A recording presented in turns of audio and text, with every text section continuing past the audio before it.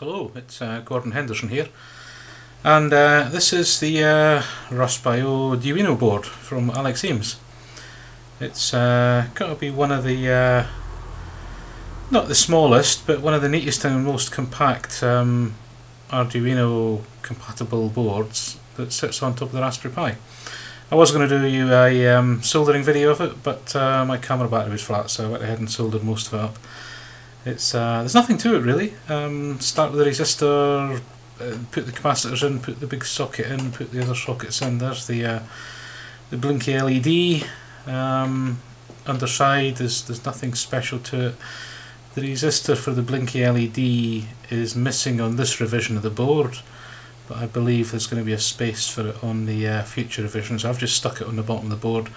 Port B5 is pin 13 on Arduino, and that's the usual blink LED. I've left the Pi GPIO connector, so I'll solder that up now, and you can see it being soldered.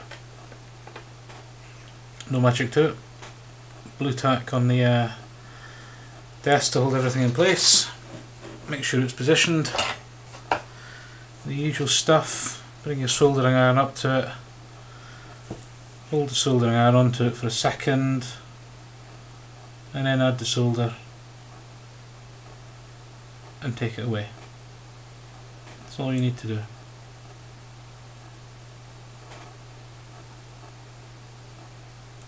All 26 pins.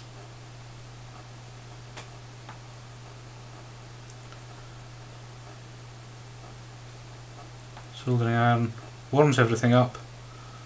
Touch a solder, melts instantly. Keep the iron on it for a second or two, and then take it off. And if you keep the iron on for a couple of seconds, it'll keep the joint warm. It'll let the solder flow through the plated through holes to the other side, and it'll form a much better joint than if you just do that straight away here.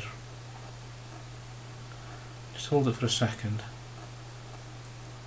And even when you're soldering LEDs, transistors, or even directly soldering integrated circuits onto the thing, you're not going to damage them if you just do it for 2 or 3 seconds.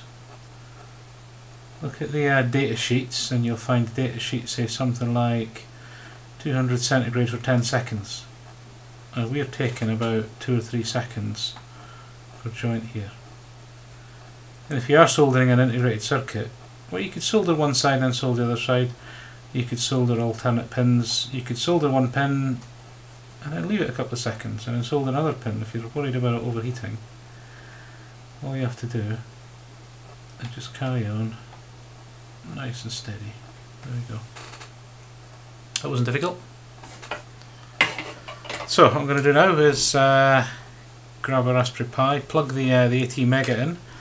I might solder these in as well, and see if it works.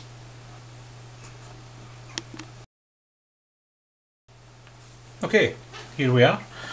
I've got a nice little raspioDuino board on top of a Raspberry Pi there. Ignore all of this stuff for the time being because it doesn't do anything. And it works. I've run the AVR setup program that I wrote, which is part of the GERT board and the GERTduino package. Programmed the ATmega, told it was an ATmega, which is good, set the fuses on it. The clock speed is 12 megahertz. You don't need to tell the ATmega it's running at 12 megahertz, but you do need to tell programs that it's running at 12 megahertz, because then they can do things like set the baud rate right. So I've done that. I've uploaded my remote control test program to it, and the first thing it does is it lights up the LED here, so hopefully you can see the LED lit up.